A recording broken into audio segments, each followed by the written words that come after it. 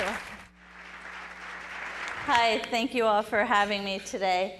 I know you all are chemistry people and trace evidence examiners, so I have to say that, you know, I'm up here to talk about a presentation entitled Never Suck a Dead Man's Hand. So I don't have anything particularly insightful to say to you today. My only goal is to entertain you all for the next hour.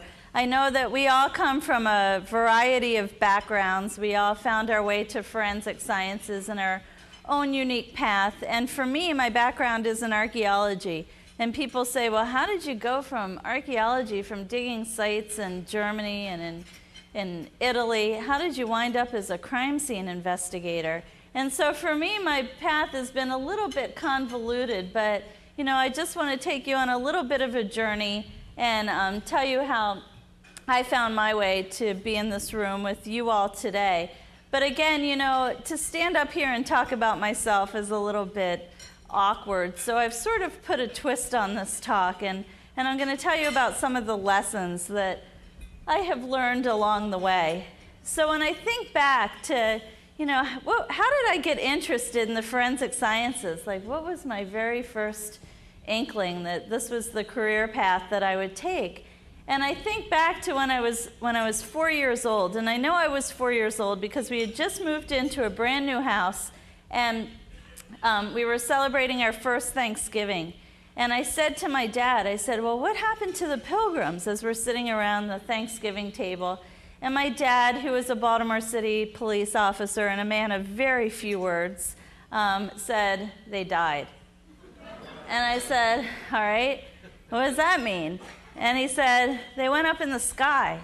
So I thought, you know, all right, the Pilgrims are in the sky. Well, our house, our brand new house, as I said, we had just moved into this. This was the fourth house in a neighborhood that would eventually encompass 400 houses. So for the next couple days, I looked out the window looking for the Pilgrims that were in the sky. And as I asked him additional questions, he said they went with the man in the sky. So as I looked out the window, I saw the Baltimore Gas and Electric truck putting up the electric line. So it was probably until I was in 5th grade that I thought the Pilgrims were in the cherry picker, and that when you died, you went with the man in the sky and the cherry picker. So, you know, I always had this sort of interest in the cherry picker, and every time I thought of the Nina and the Pinta and the Santa Maria, I thought of Baltimore Gas and Electric. My dad also made me question a lot of things. He told me, in very few words, don't eat the fortune cookies. I would say, why? He would tell me they're covered in shellac. They'll make you die. Go in the cherry picker. So I never ate fortune cookies. Actually, and I kid you not, it wasn't until I was in college I ate my first fortune cookie. He told me that guys that had really short haircuts, and I look out at some of you, guys that had buzz cuts, had short hair because they had lice from putting their head on the seats at the movie theaters. And so, you know, there would be birthday parties, and all the other kids would be sitting back relaxing, and there's Dana and Chris like leaning all the way forward because we didn't want to get lice from the movie theaters. My mother was just as crazy, and I tell you nothing I don't say to her face. She had all of these ridiculous superstitions. My mother is Sicilian, and I would say, well, what does that mean? And she would say, it means we make square pizzas. She also was a woman of very few words, so she had us kissing moldy bread for good luck. She told us if we put shoes on any surface higher than our head, our feet would catch on fire. That babies that were born with a lot of hair meant their mothers had indigestion when they were pregnant. If the hem on our skirt was turned up during church, we had to spit on it and kiss, so there was a lot of spitting going on in church. That if my dad dropped a pair of scissors, it meant he was cheating on her. If we dropped a comb, we had to step on it, count to 3, say rabbit, rabbit, rabbit, and hit somebody. And something that you would all appreciate, the first day of every month, we had to pluck a hair out of our head, say rabbit, rabbit, rabbit, make a wish, and also hit somebody. And I calculate that to date, I have lost 488 hairs. And I now have my husband plucking hairs, my kids that are 1 and 4 are plucking. Everybody plucks hairs in my family. We don't know why we do it. We're just afraid that if we don't do it, something bad is going to happen. But, you know, my mother's bizarre behavior really came to a head with her Uncle Sal. She told us to stay away from Uncle Sal because he had an extra head in his pants. And as an adult, that means something a little bit different than it meant as a young child, but we were petrified because he had an extra head in his pants. So as we got a little bit older, she told us that she sort of elaborated on the story and said, stay away from him, he's got his dead twin in his butt. So we're like, what are you talking about? So he would come and we would go running. We would say, how did he get a dead twin in his butt? And she told us because his mother touched a hunchback when she was pregnant. As it turns out, Uncle Sal has something which is kind of interesting. It's called a teratoma. When in utero, two fetuses that are meant to be twins, one sort of envelops the other one, and what you get in one child is a cyst that tends to have bone and hair and teeth coming out of it, but my mother's way of explaining it was that Uncle Sal had a dead twin in his butt. So, I learned to ask a lot of questions from a very early age, and this is the first lesson that I'll share with you. My dad told us that 9th Dynasty mummies lived in the backyard, Egyptian mummies, that they used to pan for gold and found it in the stream behind our house, and that those freaky twins from The Shining used to live in the farmhouse down the street. So, I spent my summers outside looking for mummies and gold and the scary twins, and, I didn't find things that were old or dead or scary. And this is when I learned my next lesson, which was about integrity, about salting the pot. Because I didn't find these things, I thought, well, I'm going to bury my own stuff. So I got into the china cabinet when I was about 10 years old and decided I was going to steal all my mother's wedding china and silver and bury it in the flower bed out front. So she comes home from work and notices that the china cabinet is empty, calls the police come, they notice the flower bed is dug up and there's all the china and forks and knives sticking out of it, and they're like, Dana, what have you been doing? So, I had a lot of explaining to do. The problem was that occurred the day after I decided to burn all my Barbies, which was a week after they found my collection of dead animals and roadkill that I had been hiding under my bed. So, growing up was interesting, and I was in trouble quite a bit, but probably the biggest lesson, and maybe the thing that foreshadows my future career the most, was about a month later when my mother came home from work, a month after these 3 incidents, came home from work and saw that there was a pot boiling on the stove. Well, I'm from Maryland, and in Maryland we don't have a whole lot of stuff, but we do have crabs, and you don't mess with the crab pot. So my mother comes home from work and sees the huge crab pot on the stove just simmering away, takes the lid off of it and sees that there's 8 cat carcasses in there. And so she is, of course, horrified, absolutely horrified. I tried to explain that in my anatomy class, which was really the only class in high school that got me excited and sort of answered some of the many questions that I had, the teacher offered extra credit for somebody that would take the cat carcasses home and boil them to get to the bones. So she comes home from work and, not knowing this information, takes the lid off the crab pot and sees 8 cats in there after I burned the Barbies and had the dead animals under the bed and the dishes in the front yard. So nonetheless, I spent some time talking to a nice man laying on a sofa. But I do have to go back to the cat carcass incident for a minute, because after all of that, I got in huge trouble. She threw the crab pot on the deck so my dad could see what I had been doing. As it turned out, it was winter. The cats froze in the crab pot, so I couldn't get them out to take them to school. So not only did I get grounded, I ruined the crab pot because it got warped from the ice, and I didn't have the bones to take to school, and then the whole class was mad at me because we had to study the skeletal system from a book. So anyway, I spent a lot of time talking to the nice man on the sofa, and when it came time to start thinking about college, I told my parents, I want to study archaeology. That's the only thing I want to study. I don't want to study anything else. And my mother wanted me to study something where I would get a job, and she wanted me to study something where I would wear a dress to work, and I guess archaeology didn't really meet her criteria. So somehow I found myself enrolled at the Union Memorial Hospital School of Nursing, which was the absolute worst experience of my entire life. I took my nursing courses at the hospital, and I took my bachelor's courses at College of Notre Dame of Maryland. And if you look at the acronym of CONDOM, condom, you'll see, I guess, why College of Notre Dame of Maryland didn't really have sweatshirts made out with, advertising where he came from. But anyway, I stayed in nursing school long enough to catheterize a man who really liked it, which was horrible. And he wanted me to catheterize him every day. He told me he couldn't pee and would chase me around the halls with tubes, like, shove it in.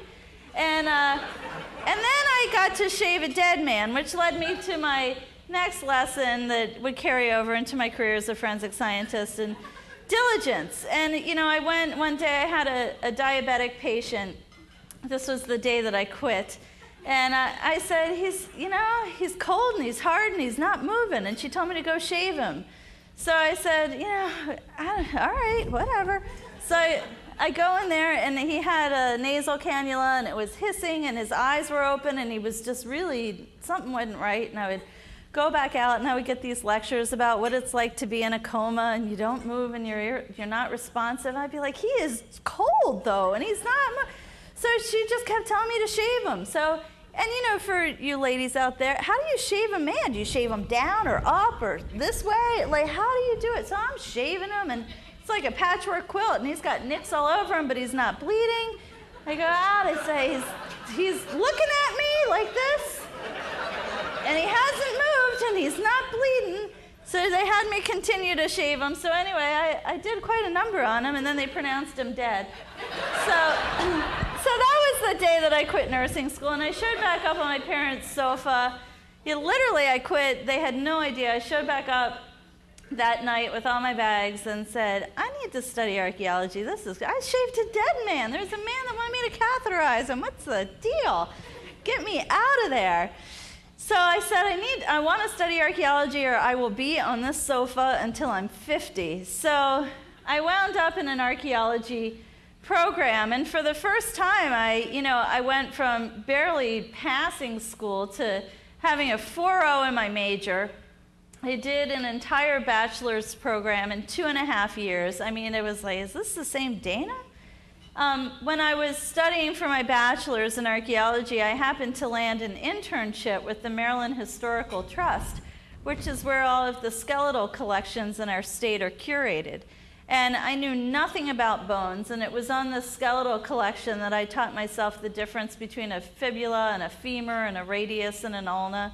And I played around with these bones for an entire summer, and by the end of the summer, I had a fairly good handle on at least how to distinguish human from animal bone. I knew all the bones. I could cite all the bones, and I could tell, within reason, age of an individual. When I graduated from college, I immediately, within a month, landed a job with the Maryland State Highway Administration. My mother was horrified because, as you can tell, I wasn't wearing a dress to work. But I did the archaeology before they built roads and before they built bridges. This led into me taking positions with a few other companies that did national archaeology work. I worked for an engineering company. I worked for many, but one in particular that I stayed with for about 4 years, and we did contracts for Army Corps of Engineers, and I worked on sites all the way from Canada to the Carolinas to Europe. And it became known, though, that I was the bone girl. I was the cemetery girl. That this person has done an internship with human skeletal remains. And as it turned out, I started getting assigned to all of the cemetery relocation projects. And in this day where development is just ongoing, there's a lot of cemeteries that are getting impacted, and frequently these have to be excavated and the bodies moved. So my mother would sit at home, just saying her rosary, oh, she's a grave digger, my daughter's a grave digger. So I dug cemeteries for a number of years and was actually quite happy doing it, as you can tell from that particular photograph. But nonetheless, in this particular photograph, all you have to do is know a little bit about soil stratigraphy, and that dark stain in the middle on the photo on the bottom right-hand side is about a 1,000-year-old prehistoric grave. So, there's really not a whole lot that goes into at least identifying these things. As I traveled around and was doing the archaeology and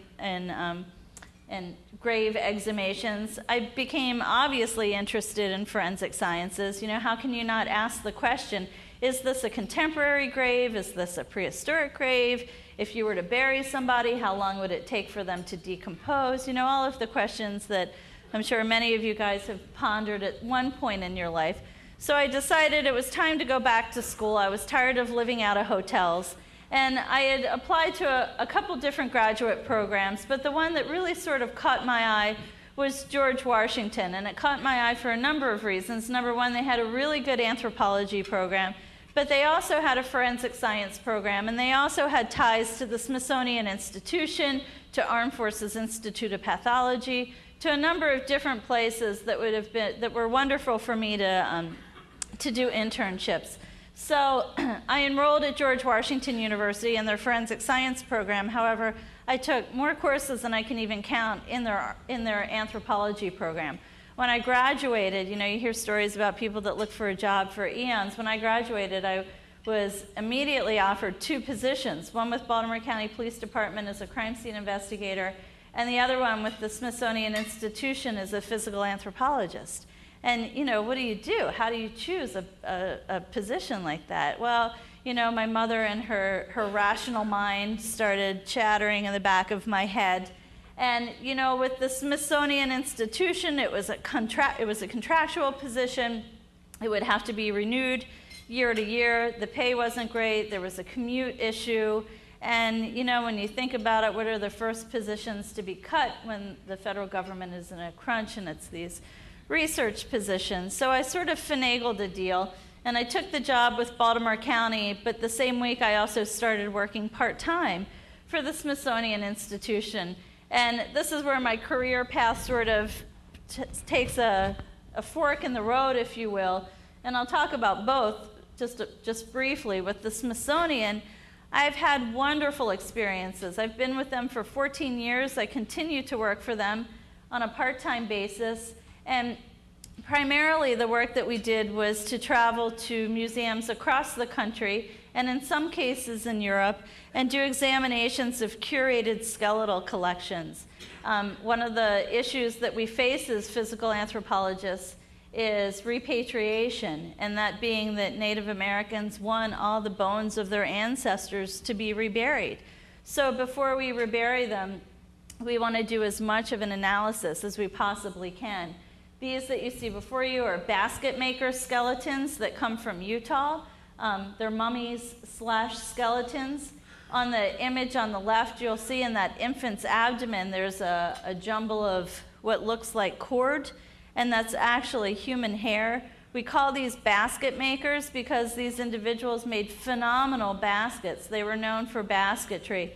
On the image on the right-hand side of the screen, you can see that they even used the baskets to bury their dead. Although on the image on the right, it's difficult to see. If you look carefully at the feet of that infant, you can also see some cord. And here's one of the first overlaps between forensic sciences and archaeology. We know through DNA that cord is actually made out, as I said, of human hair, and it's the hair of the infant's mothers. When these babies would die, the mothers would cut their hair and braid it and make carrying handles for these interment baskets. With the Smithsonian, we did a number of field excavations too.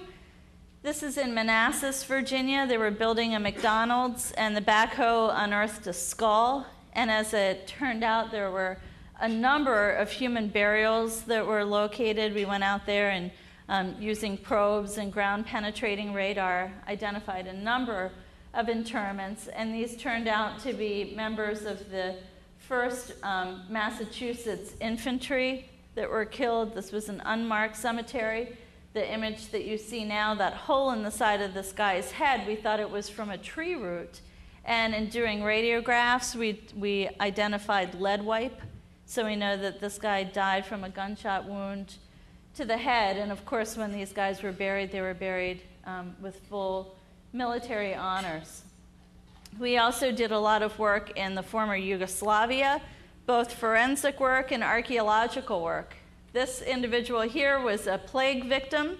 When individuals died of the plague, as you can imagine, they wouldn't want them buried anywhere near the remaining population, so they would drop them in limestone caves.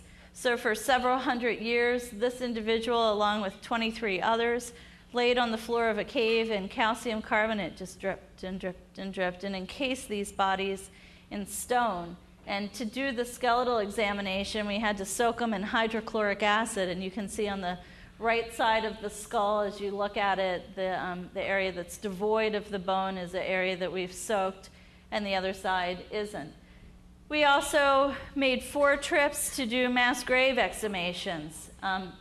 This is a Serbian cemetery in the former Yugoslavia.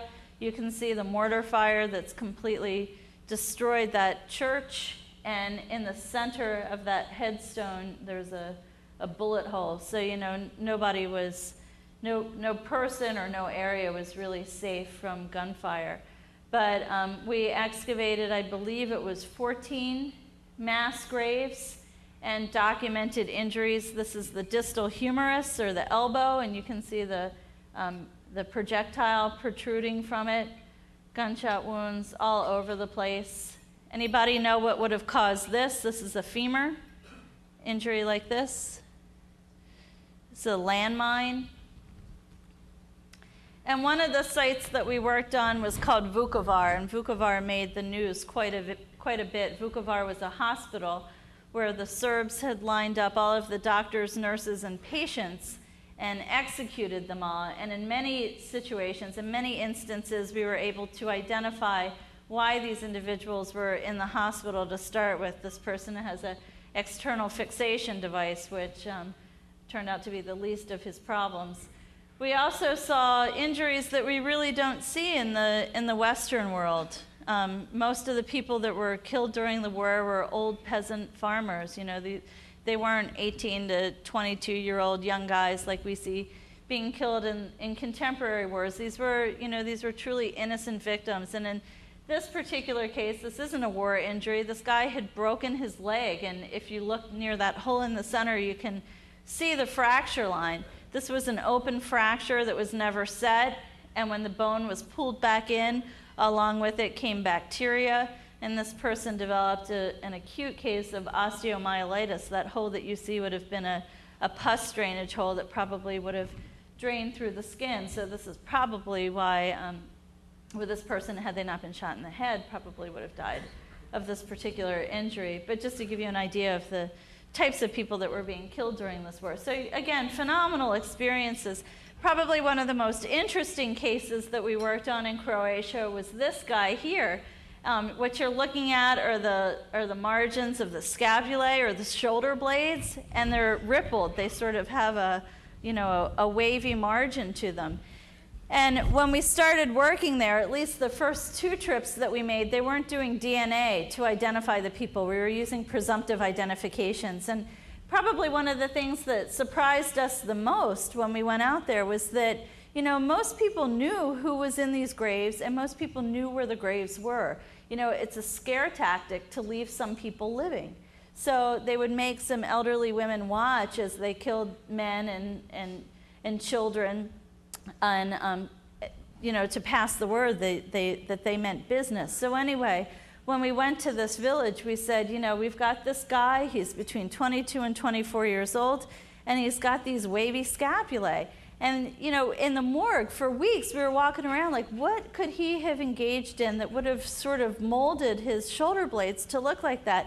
He also had some alterations to the clavicles and to the humeri, and we determined that whatever he was doing, he was engaged in a motion like this. So, you know, we sit down with the families, and we're like, he's 22 to 24, he was a smoker, and he did this. And, you know, we look like a bunch of freaks, but immediately they're like, that's Davor Stranovic. And we said, well, okay, what did he do? This was the one guy that had left the village, had actually gone to the university, and had won awards as a sculler. He was a champion sculler. So, you know, we were able to really identify him. And this one I have to show you. As I had mentioned in Vukovar, we worked on individuals that were killed in the hospital. And in many instances, as I have said previously, we could identify why they were in the hospital to start with. This person had their hand amputated. You can still see the saw blades, the striations on the radius and ulna. You're looking at the wrist right here. But if you look at the left-hand side of the screen, you can see a little divot, which is let me try and point it out here, right here, which is a false start, where they put the saw blade in and then pulled it out. So bring a little bit of reality to the whole situation.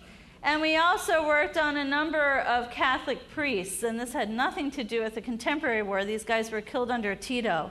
And, to go through about 200 bags that contain about, 100 Catholic priests, along with their vestments and crucifixes and everything that have execution shots to the back of the head and exits to the face, is pretty, a pretty humbling experience, somber experience. But with the Smithsonian, we also worked on a number of other interesting cases. Wild Bill Longley, this was in Giddings, Texas. Wild Bill was a Texas gunfighter that was suspected of killing at least 15 people, 14 or 15 people. And there was a rumor that was going around town that when Wild Bill was actually caught and hanged for his crimes, he had on a harness. And so while the townspeople viewed his execution, when everybody left, he actually got up on his feet and walked away, and one of the town vagrants was buried in his grave. So it was our job to, number one, go out there and find the unmarked cemetery, the unmarked grave of Wild Bill, and number two, determine if he was in fact in there or if it was somebody else in there.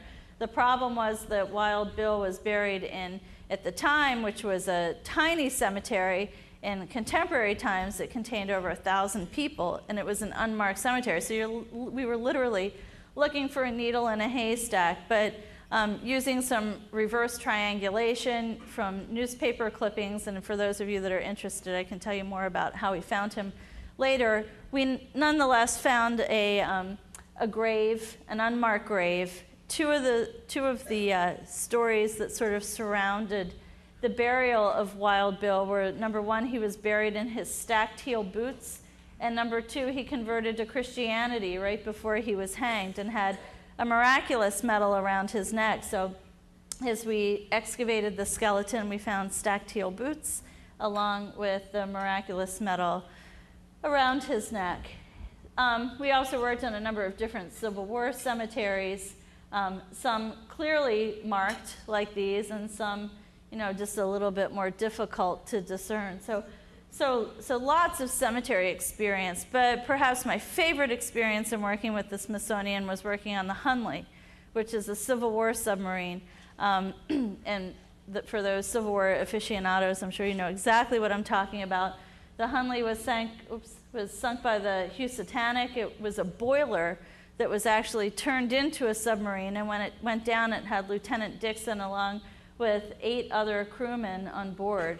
And so we got to excavate the remains of those individuals that were inside and talk about just an amazing experience. These people had been buried in mud since the boat had gone down. So, there was adipocere, we were finding head hairs, beard hairs, pubic hairs, of course there was fabric, just an amazing burial environment, and amazing in terms of preservation as well. And when these individuals were buried again, they were buried with full military honors. But it was probably the Hunley that taught me my next lesson that would carry over, and that was ingenuity, and use adipocere to your advantage. And what do I mean by that? Well, working on the Hunley, the last day, as it turned out, I got a phone call from Baltimore County, and they needed me to come back to work. I thought that my leave was approved for longer. So as it turned out, I had to catch a flight and hurry up and get home for work. I worked midnight shift for 10:30 that night. So I completely didn't expect that I had to leave that day. So I literally get out of the submarine, jump in a car, and go to the airport. And, I've been working on these guys all day. I've got, I'm pretty nasty. But it's kind of like perfume, though. You don't smell it if you kind of are enveloped by it all day. So I run to the airport, and I found out later it didn't help. I had a big mud handprint down the side of my face. I didn't know it at the time, but I get on the airplane, And I sit down, and of course I've got the middle seat. There's a woman all dressed up on one side of me next to the window and a man in a suit on the other side. So he requests a seat change almost immediately. And then the woman requests a seat change, and the next thing that I know, they moved me up to first class where there was nobody. So if you ever want to be upgraded or get to first class, just cover yourself in adipocere. Which was only one of many airline experiences that I had. When I was coming back from Utah, I was coming back, and we had been working on the basket maker skeletons that you've already seen. And at the very last minute, the individual that I worked for, Dr. Owsley, Doug Owsley, said, "Hey, Dana, can you take these boxes of skulls back to the museum for me?" So, yeah, give them to me. So it was 3 long boxes packed with heads. And I'm not thinking, and I'm late, of course, throw them on the scanner. They're my carry-on, and the scanner just stops. And then it backs up. And then it goes forward, and then it backs up, and the guy's looking at me. Then he calls his boss. And so I kind of reposition myself to look around to see the screen, and I see what you see right there. All these heads looking up. So I make the mistake of trying to make a joke out of it. And I say, "They don't eat peanuts, you know? They're easy. They don't talk much." And they didn't think it was funny. So, so I got whisked off by the police, and it was a long experience. Missed my flight. So don't put dead people in your carry-on baggage. The other thing, the worst part was they wanted to see museum identification, which, like an idiot, was packed in my luggage underneath the plane. So here I am just showing up with 8 people in my carry-on, which was only one of many mass transportation disasters. When in D.C., I was traveling with somebody else, and she thought I had Miss Wiggins' legs, and I thought she had Miss Wiggins' legs, and Miss Wiggins' legs went on a trip all around Washington, and we had to go to D.C. Metro and report a lost bag, and when they asked what it was, we're like, "It's a pair of legs." So I got called in by the police again, only to have the police come to my house, and this is probably one of my favorite stories ever.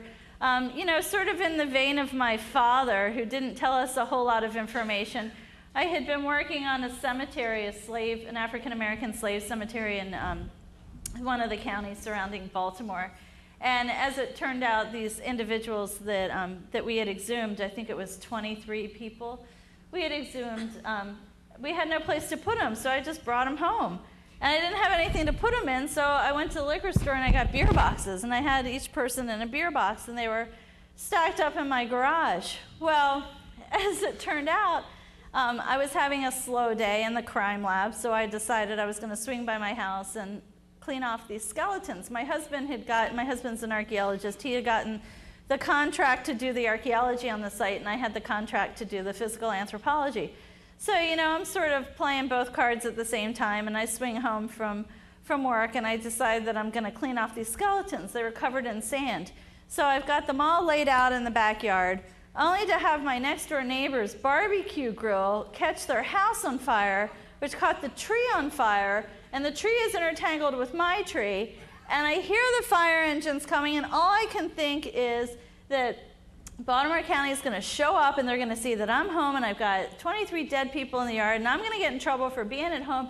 So I'm trying to clean up all these people. So that turned into a disaster, only to get worse, because I sort of averted that crisis.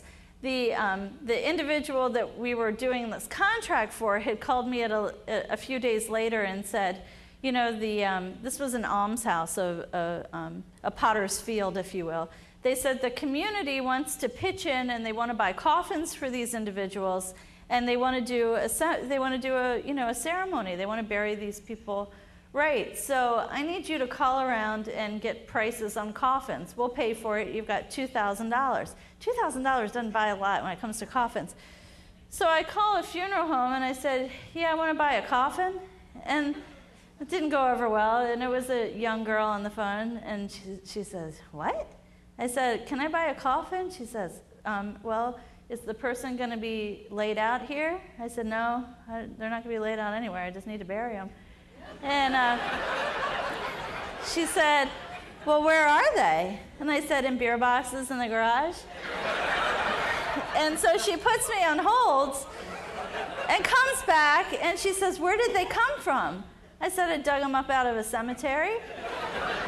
So she puts me on hold again, and her boss gets on the phone and says, can I help you? I said, yeah, I got 23 people, I got $2,000, and I need to get a coffin.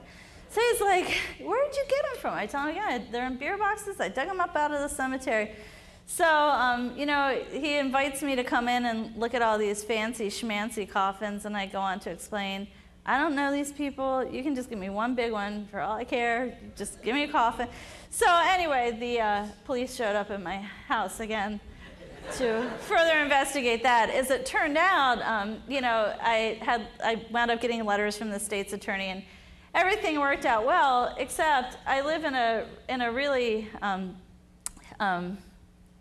do I phrase it? We're kind of like the Beverly Hillbillies of my neighborhood. We live in a nice neighborhood, and then there's us.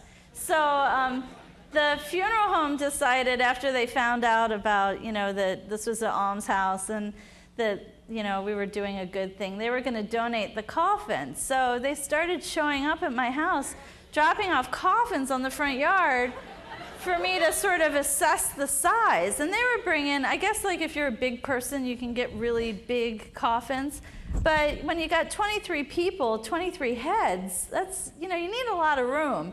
The heads primarily. So all the neighbors are like looking out the window, and they're bringing the coffins by. Well, they eventually wind up building a coffin for us, a huge coffin with the coffin handles and the hardware. The problem was that the coffin didn't fit in the back of my car, and as it turned out, I had to go out of town with the Smithsonian, so my husband had to drive down Interstate 95 with a coffin stuck to the roof rack, and he got pulled over by the state police.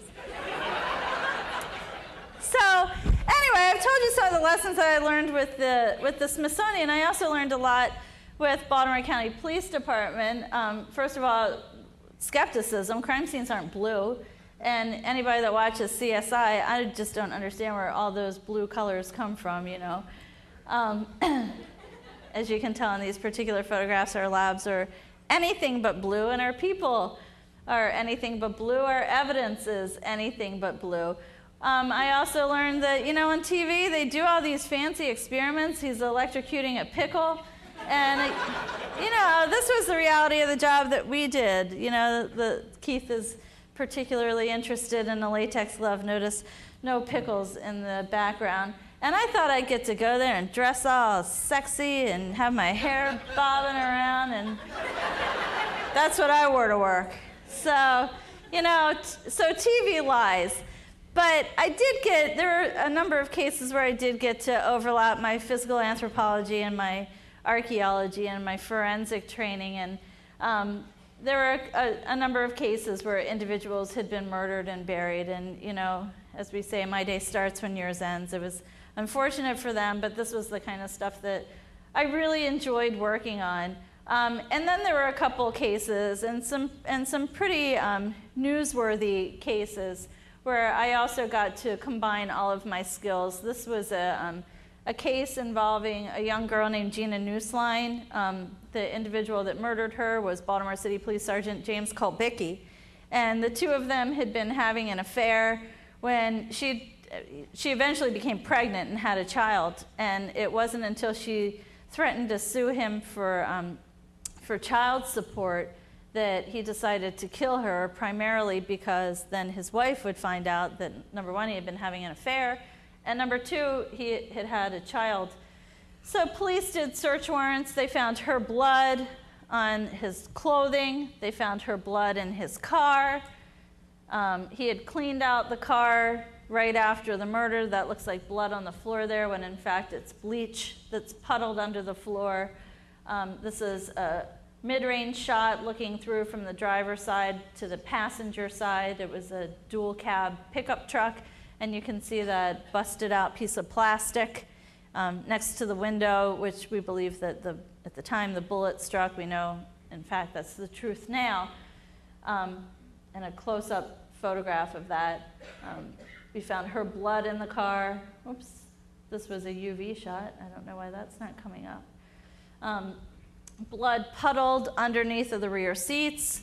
When we asked Kollman, you know, how is it you've got all this blood puddled underneath of the rear seats of the car, he said it was his wife's menstrual blood.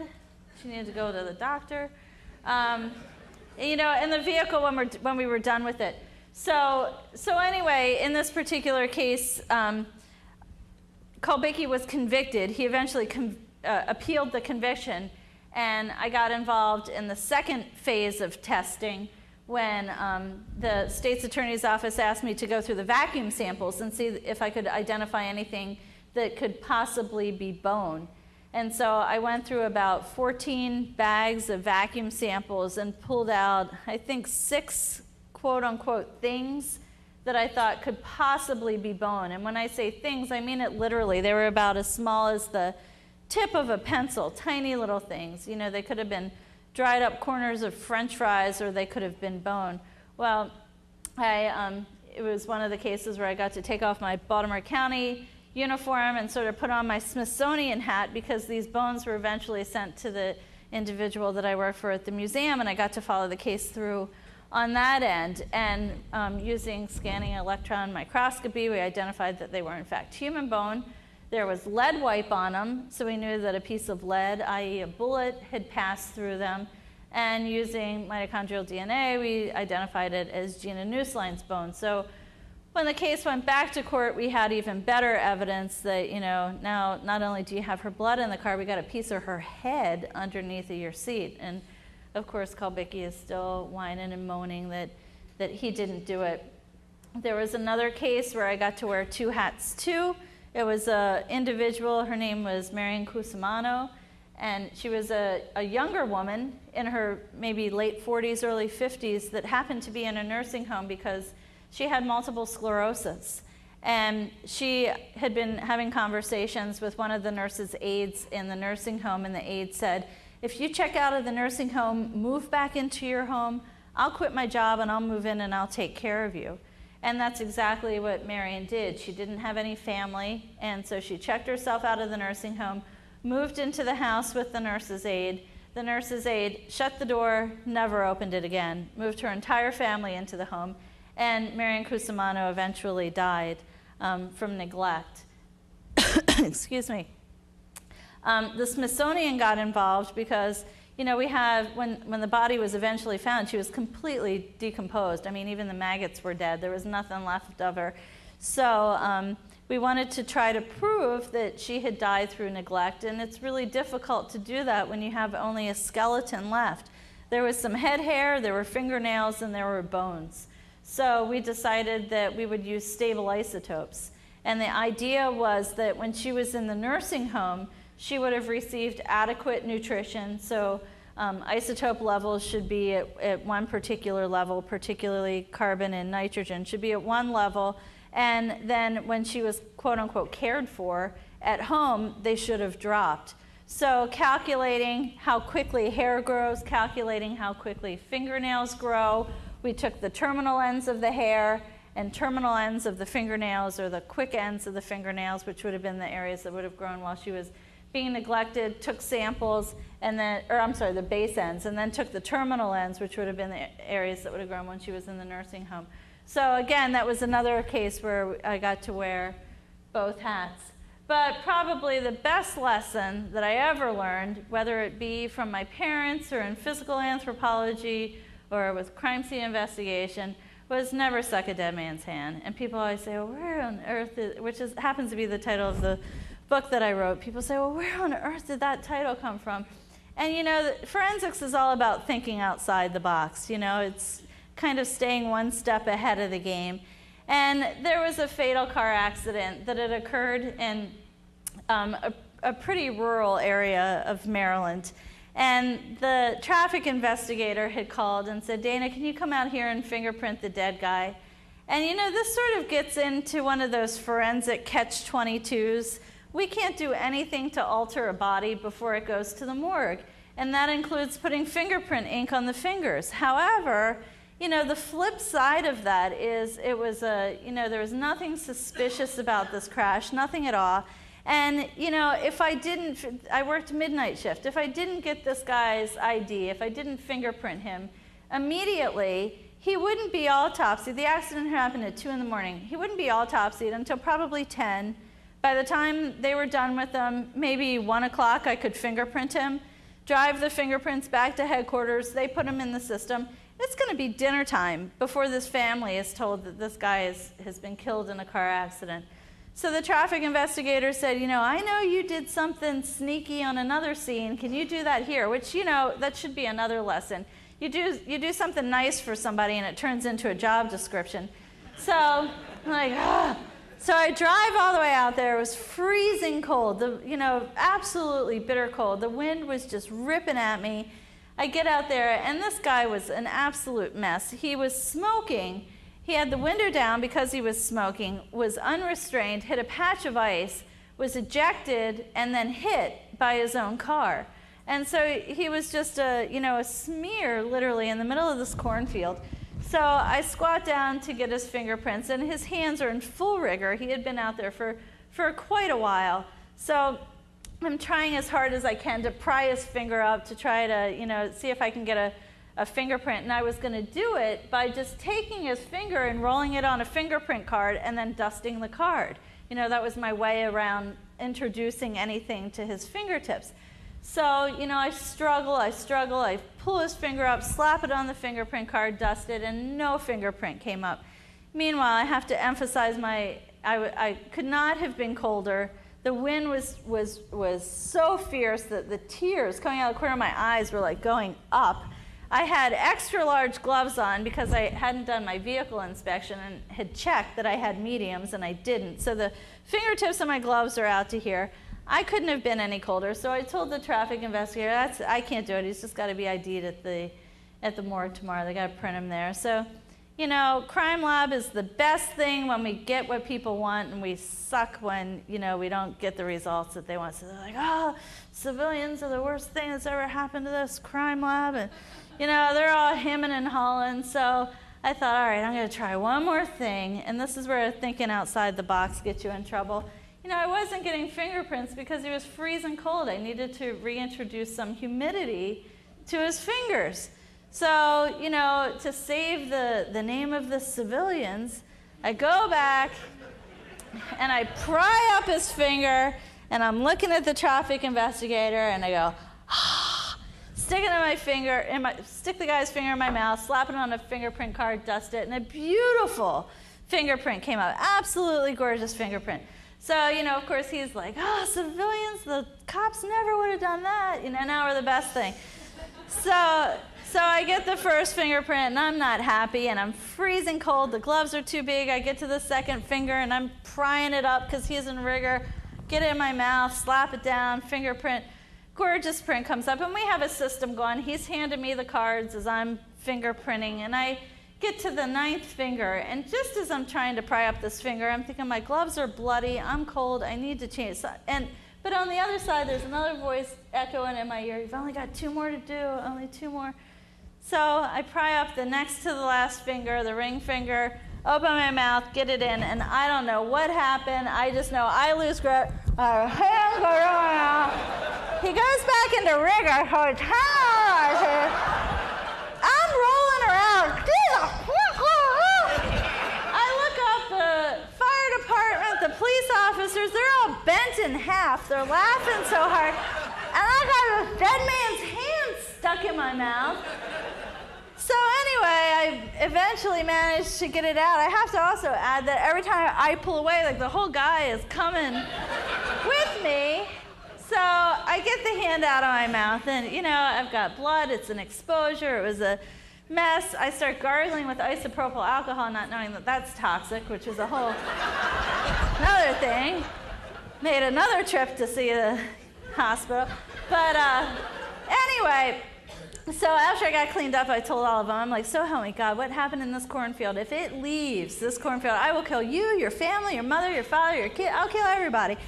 So I hadn't even gotten to my van, and my KDT, the little computer in the police cars, is just going bzz, bzz. People from like the complete opposite end of the county know what's happening. We're like, we hear crime lab sucking the dead man's hand.